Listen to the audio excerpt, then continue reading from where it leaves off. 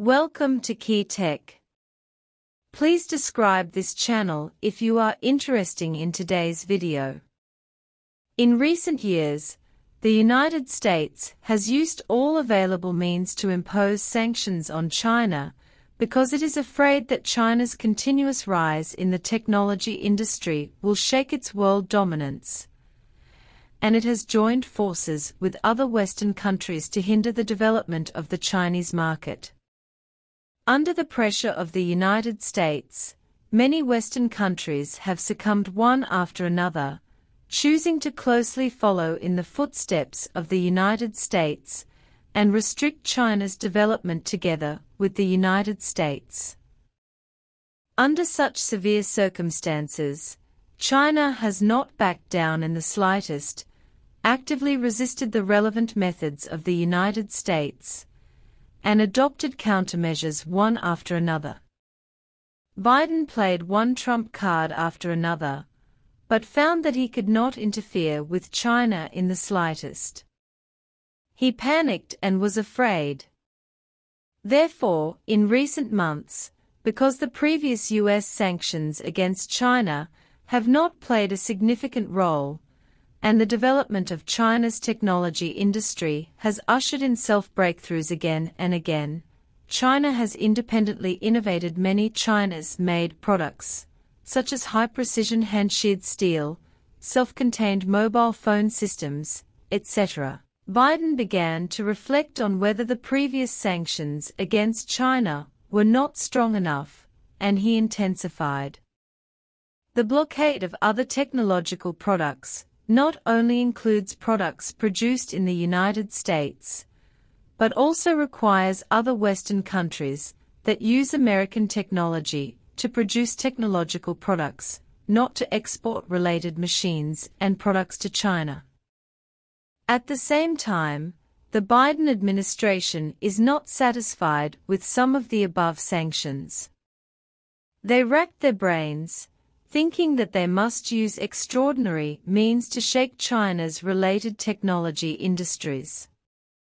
Not only have they stepped up efforts to ban the export of related high-tech chips to China, but they have also restricted the sale of basic materials such as silicon crystals and wafers, and blocked related international supply chains. Some other countries in the world have always believed that the Chinese market is very huge. As long as they can use their own industries to open up the Chinese market and establish a friendly trade partner with China, then the future benefits will definitely not be less. However, the United States waved its hand behind the scenes.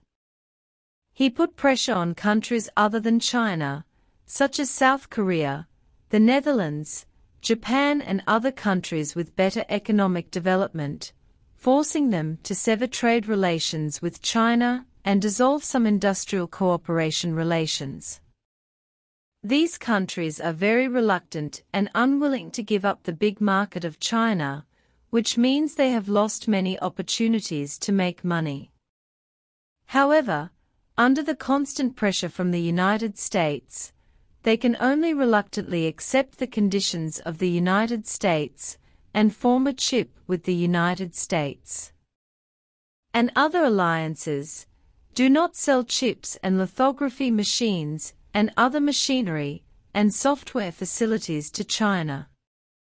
In the face of the United States pressing step by step, China is not helpless. If Biden intensifies, China will play one trump card after another to fight back against him. In order to fight against the United States, on the 31st, China announced to the outside world that it would implement a cybersecurity review of all products sold by the American company Micron in China. Most of the company's products are placed in China. Once China takes action against its measures, the company's sales performance will certainly continue to decline. In this regard, the relevant departments of the United States believe that this is a retaliatory measure taken by China against the United States, but China bluntly said, "This is just some related review procedures for companies," which is very normal and does not mean anything against the United States. But it can be seen from this incident that the Chinese market occupies an indispensable position in the world. Even if the United States restricts China's foreign purchase of chips and other basic materials, once the countries in the world really lose China's, after this market, the seller's market, and the buyer's market will be out of balance, which will be very unfavorable to some international economic situations. In the end, it is the United States itself that is affected. Therefore, the relevant sanctions imposed by the United States on China are harmful, but not beneficial. On the 23rd, the day before South Korean President Yoon Suk-yeol visited the United States, South Korean media announced that the United States banned South Korea from selling chips to China. Not only that, once China banned the sale of American chips, South Korea could not fill the market.